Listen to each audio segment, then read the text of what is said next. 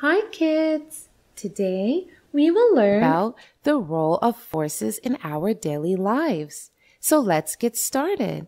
Kids, everything we do in our daily lives requires some forces. Even if we are standing or sitting, some forces are acting on us. Opening a door, which is a simple activity, and it requires the muscular force to rotate the doorknob. Cycling. Now let's see how many forces are required while cycling. First one is the applied force. The one who is cycling is applying his muscular force to move the paddles. Then is the friction. Friction is a force that always opposes any motion when two surfaces are in contact with each other. So here, the friction force is between the surface of the road and surface of tires. If there would be no friction between the tires and the road, the tires will keep on moving very fast and even slip off. It is because of this friction, or the opposing force, that we can balance the tires. Friction force is also acting between your hands and handles. If there would be no friction, it would slip off from your hands. Friction force is also there between the sole of your shoes and the paddles. If there would be no friction, your shoes will slip off from the paddles. Everywhere where there is a grip, it is because of the friction. Next force acting here is gravity. Force of gravity pulls the cycle downwards. There is also a force acting from the ground, which is pushing it upwards.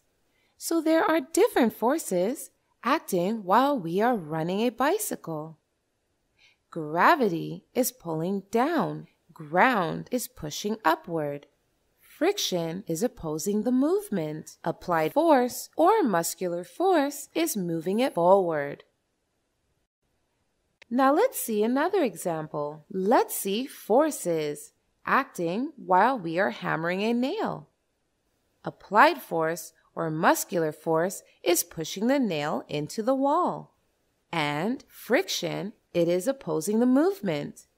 Now let's see forces acting while we are running.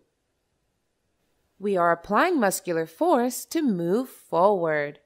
Gravity is pulling us downwards. Friction, as we know, friction is the opposing force for any movement, so it opposes our movement and also prevents us from slipping on the road. Air resistance is also a type of friction that is posed by the air and prevents anything moving and decreases the speed of the moving object. Now let's see forces acting while we are playing a striker game. We apply muscular force or applied force to move the striker ahead. Friction. Friction is always there when the two objects are in contact, and here the striker and the board is in contact. So, the smoother the board, the lesser will be the friction, and the rougher the board, the more will be the friction. here.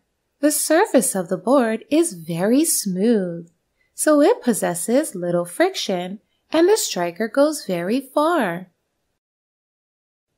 Now let's see forces acting in this table fan. Mechanical force. Blades of the fan are moving fast through the mechanical force of the motor inside the fan. Moving air force. Moving air has force that blows away the lighter objects in front of it. And here are the forces acting while rowing a boat. Let's see. Muscular force. We are using the muscular force to move the oar of the boat to pull the water backwards and move the boat forwards. Friction. It is because of friction that we can hold anything firmly. We can hold the oar because of the friction between our hands and the oar. If the oar is slippery or the hands are slippery, we cannot hold it. Gravity. Gravity pulls the boat downwards. Buoyancy makes the boat float. So kids, we use forces in everything we do, intentionally or unintentionally. Now go ahead and take a quiz to learn more. Bye-bye! Thank you so much for watching. Don't forget to like, comment, and share this video.